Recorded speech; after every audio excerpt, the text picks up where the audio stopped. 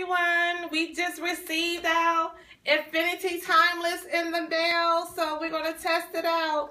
Timeless is supposed to tighten up the areas for a short period of time, like 4 to 8 hours, so you can go out and you can just look nice and young for your events. So we're going to see if this stuff really works or not. Let's go. If you look at Shalon's eyes, see, she has these little puffs underneath it. We're going to see what the difference is. First direction said to shake. We're going to shake, shake, shake, shake. Then it says to put a pump in your hand. One pump. Oh, I got a pump. Get there something in the pump. Okay. And you're supposed to do just a little bit. So close your eyes. It's supposed to be real fast. Not supposed to layer. A very thin layer.